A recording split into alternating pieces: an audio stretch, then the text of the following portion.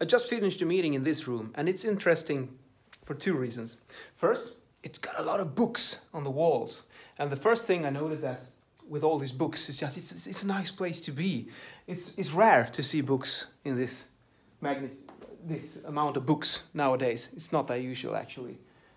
And the second thing is that it's an L-shaped with regards to room acoustics. So a bookshelf is actually a pretty decent diffuser and some absorption as well. So you got a pretty good conditions for good room acoustics in here. Unfortunately, the ceiling is crap. It's only a concrete.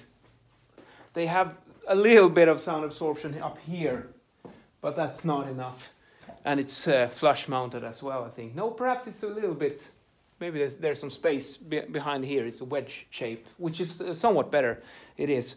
But it would have been so nice to have a real acoustic ceiling in here, because then you would have the acoustic equivalent to the blue sky above, no reflections coming down, and you would have diffusion on two side walls. Actually, you get a bit of diffusion up here, and you also, here's another thing, look at the television screen, it's mounted at an angle, so this will also kill the reflections. You will not have any standing waves in here, except for the vertical one, which would be quite easy to get rid of with a sound absorbing ceiling.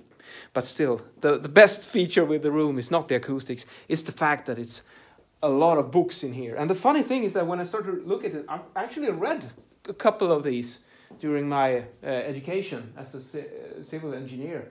So it's nice to see them once again, some of these books, like with Introduction to Optics. I remember this one, and I think I saw some other one over here with, yeah, this one, Electronic Circuits. I remember that one. So there's probably more of them in here as well. So books are cool. I got a bit inspired, so I think I need to put up a bookshelf in my own office, because you just look at them. Just imagine. It's like you can see the knowledge. If it's all digital, this is infinitely small amount of knowledge and information compared to what you can get in your smartphone or online.